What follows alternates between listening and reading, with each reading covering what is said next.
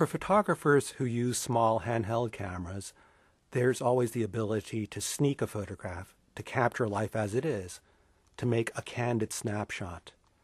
This is not possible with a large camera such as what I had used for this particular project. This camera is slow, it's cumbersome, it requires a great deal of setup time.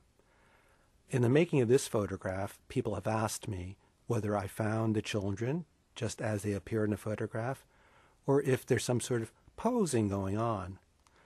In this case, this photograph was pretty much entirely posed by me. I was walking down the street, I had my camera out, and these children, as was the case with most children, they were particularly interested in who I was, what I was doing, and I set up my camera, I let them look through the camera, and they were really amused and they were really entertained. And after that, I asked if I could make a picture of them.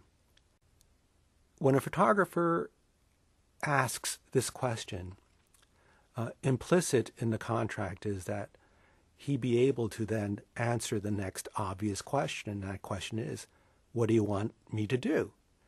And so what I did was I asked them to separate themselves into two groups. I asked one group of the children to go by that tree and to pretend as if they were playing a game of hide and seek.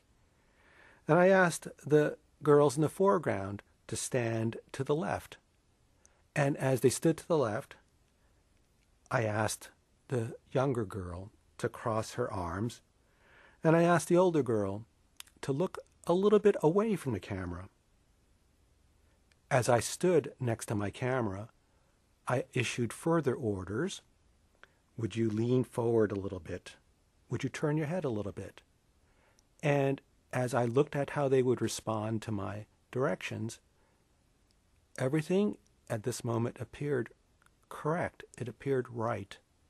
And this was the point where I picked up the cable release and I took the photograph.